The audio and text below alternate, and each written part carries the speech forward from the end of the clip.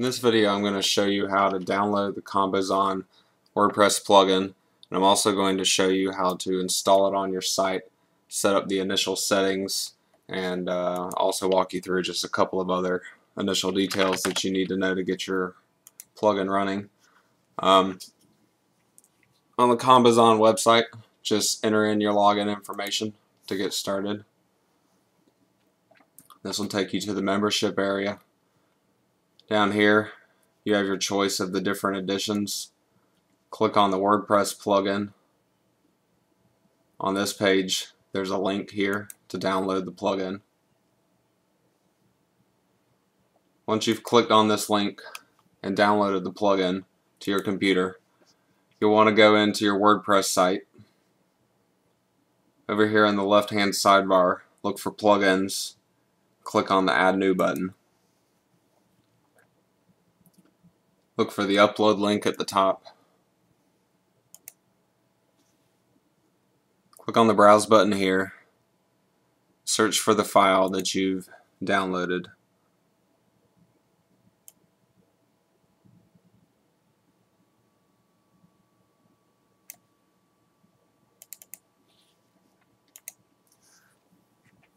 Once you've installed the plugin, just click on the Activate link. After that, you can see ComboZon shows up here in the sidebar. Just click on it to get started with the ComboZon plugin setup. The first step, all you have to do here is enter in your Amazon product advertising API keys. If you're not sure how to get those, take a look in the plugin guidebook. I also have a video on my YouTube channel how to do that. So here I'm just going to punch in my API key and secret key. Step 2, all you have to do is enter in your Amazon affiliate ID and the Amazon country that you want to use. Now your affiliate ID here should match the country that you've selected. So obviously if you're selecting Amazon UK, make sure you enter in the affiliate ID that you use for Amazon UK.